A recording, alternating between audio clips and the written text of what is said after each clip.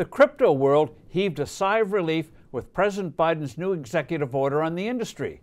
Those positive feelings, however, are misplaced. Hello, I'm Steve Forbes, and this is What's Ahead, where you get the insights you need to better navigate these turbulent times. For months, the digital asset industry has been on tenterhooks as the Biden administration prepared an executive order on how the government would deal with the explosive growth of crypto assets. In 5 years, the total market cap has grown 300-fold to over $3 trillion. Crypto enthusiasts feared Washington would take a regulatory sledgehammer to the industry. Instead, the order seems to provide sensible frameworks for dealing with this phenomenon. Many industry participants recognize that regulations of some sort are coming and were thus delighted that Uncle Sam would be taking a reasonable, responsible approach. Alas, despite soothing words about the desire to, quote, reinforce United States leadership in the global financial system and in technological and economic competitiveness, end quote, the order's implicit assumption is that this won't happen unless the whole federal government is involved in overseeing things.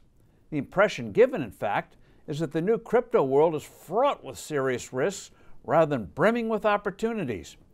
Human nature being what it is, government regulators will take a jaundiced eye to the unfamiliar.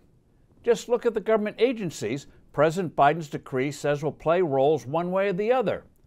The SEC, the Federal Reserve, the FTC, the EPA, the White House Domestic Policy Council, the Council of Economic Advisors, the Commerce Department, the Energy Department, the Treasury Department, the Labor Department, the Office of the Attorney General, the State Department, the Defense Department, the Office of Management Budget, and on and on.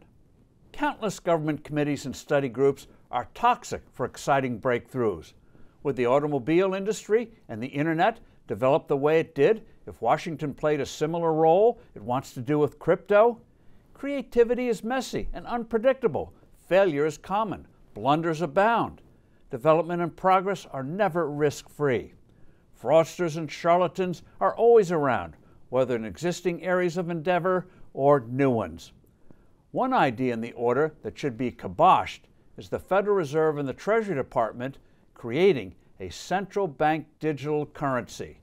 You can kiss any vestige of financial privacy goodbye with that one. Government could easily track everything you spend. Economic regulators would try to manage the economy by giving orders as to the desired level of spending and investing it wants, and make sure you're doing what they want you to do. To that end, they could put expiration dates on currencies. You know, some governments would try that.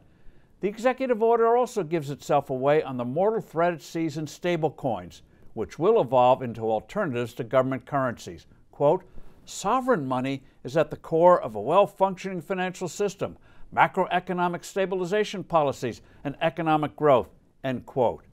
This order is a wolf in sheep's clothing. Big political and regulatory battles are coming. I'm Steve Forbes. Thanks for listening. Do send in your comments and suggestions. I look forward to being with you soon again.